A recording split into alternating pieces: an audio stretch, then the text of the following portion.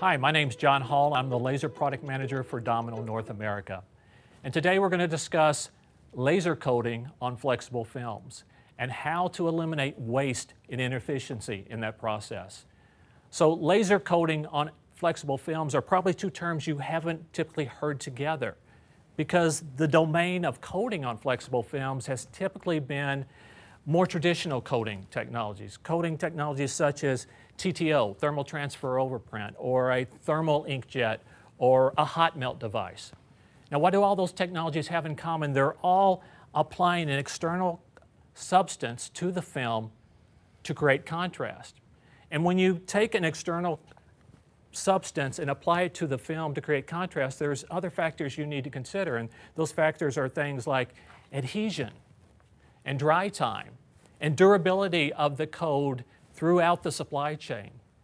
And sure enough, those are the very issues that the flexible film suppliers have been coming to us and telling us those are the issues they're having problems with. And so some of the flexible film users are telling us this is a real problem for them getting good readable codes on their films. And some of them even say this is the #1 challenge that they have in their production environment. The problem is when you code on a film, you code when it's on a web and it's nice and flat and well controlled. But the minute that film is wrapped around a product, it's no longer reworkable. So if a customer has made a 50,000 unit run and there's a coding problem, there's one option: they have to throw that away. One of our customers illustrated the problem or the challenge with us by bringing a big bag. He had a clear plastic bag full of his products, and he brought them in to a meeting at Domino and set them on the table. And he said, "What do you think of the codes?" And so we started to dig into the bag. He said, "No, just look through the bag." And we looked at the codes, and sure enough, they weren't great. They were missing parts. They were just not really good codes. He said, "Now hold the bag up and look underneath." And we looked underneath, and we could find actual full characters, letters and numbers that had released from the film just with the packages rubbing it up against each other in transport. And so that was his way of illustrating to us that even though they had a confident feeling in production, how in the supply chain the codes were unreadable. What the customers told us is that when we approached the coding companies for help in this, what they told us or what they offered us was a proposal for a new flavor or a new version of basically the same kind of technology that we had been living with before, the technology that wasn't getting it done for them. Here's what we want. We want permanent, consistent codes on every package, and we want them to be high quality. That's what we want. And so we heard their request, and we were like, boy, those attributes line up perfectly with laser coating. Laser coaters put high quality codes on fast moving production lines with great accuracy and precision all the time. And the question was, could we use that technology? Could it be compatible with flexible films? And so we had to look at the attributes of the laser, the attributes of the film, and get our R&D and sample lab teams on that looking at it. Because a flexible film is not one material, it's a layer of many materials, layers of many materials, and they can be in different orders, or they can be different thicknesses, and all that will affect laser coatability. But the good news is, in a given application, even though the customer may have 70 SKUs, there's probably only 2 or 3 different film types. So if we concentrate on finding solutions for those film types, we can probably do all their SKUs, and that's sure enough, that's what we've seen in the projects that we've done. The other hurdle that we had in trying to do these projects was the film has been optimized for those traditional coating technologies, and that means white boxes, which is all about taking a dark substance and applying it to the label. So the white is there to give you a background to make the dark color pop. But that's exactly the opposite of what you would do to optimize it for laser coating. For laser coating, we prefer a dark color, and then we could vaporize that color or bleach that color and change it so that it would show up.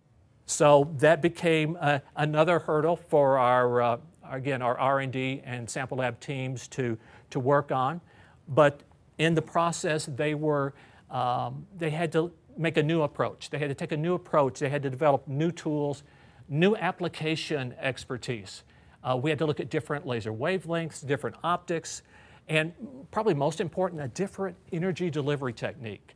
Because traditional effects like, let's say, ablation, which is a common laser technique that we use, really wouldn't be suitable for most flexible films. So we had to create contrast at a more molecular level. We were able to develop a nice dark code on the white code boxes, as well as the ability to code in the colored areas as well. Success, right? Ticker tape parade, confetti, but the customer, being the customer, said, hey, we've got 3 more things that we need from you. And the first one was correct. We need a correct code. And so the bad news is people make mistakes. The good news is with coding automation, we can eliminate that human interaction. Therefore, the opportunity for error can be eliminated. And so no matter where the coding information is coming from, whether it's coming from the ERP system or production planning or quality control, we can take that data and load it directly into the coder so there's never an opportunity for error. I mean, studies show that those of us, once we get a few hundred keystrokes, we're gonna miskey something, we're gonna reverse the order of characters. So it's just going to happen, but we can take the human error out of it. We can also use, for PLC communication and control, we can use Ethernet IP, which is a standard option for the laser product line. And I'm not talking about some cobbled up, inefficient gateway device. I'm talking about true Ethernet IP with a Rockwell Automation Encompass partner. That's Domino. You can't get better than that. The second issue that they asked us for was easy. They said, hey, all our corporations, all the corporate folks have sustainability objectives that they have to hit. So if we're going to convert to a new technology, we have to be able to show that it supports the sustainability objectives. And so the good news is with laser, it is a sustainable technology. It's a green initiative. It's not using any kind of solvents. There's no hazardous storage or hazardous disposal costs. We're not adding anything to the film. So the check in the box for sustainability was a big deal for them. The third requirement, a little more challenging. You're going to need to be able to install on new machines and then a series of existing machines of all different ages. And so, again, enter the engineering team, spending a lot of time with machine builders and the customer, going through, and the good news is that Domino was able to develop a variety of seamless integration plans where the laser mounts directly to the frame of the machine for a number of OEM horizontal wrapper models. So what we were able to do for the customer is to provide them with a permanent, correct, consistent code on all their packages, high quality, with a sustainable technology, and without them having to redesign their machines. So that was really the package and the happy ending that we were able to get to. Didn't happen overnight, took a lot of work, a lot of innovation and creative thinking, but working closely with the partner and their machine builder, we were able to get there. So if you're having problems putting codes on your flexible films, if you're experiencing this waste and inefficiency, you don't need to be anymore. What you need to do is we will evaluate your films, and then we'll generate a report for you which shows the most compatible laser, the code quality that you'll receive, and the production speeds that you'll be able to run.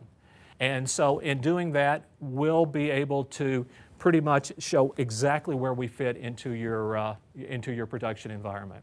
However you want the codes to come to the laser, that all can be set up with coding automation as well. So if you are having problems getting good codes on your flexible film projects, there's no need for it. You need to reevaluate your application.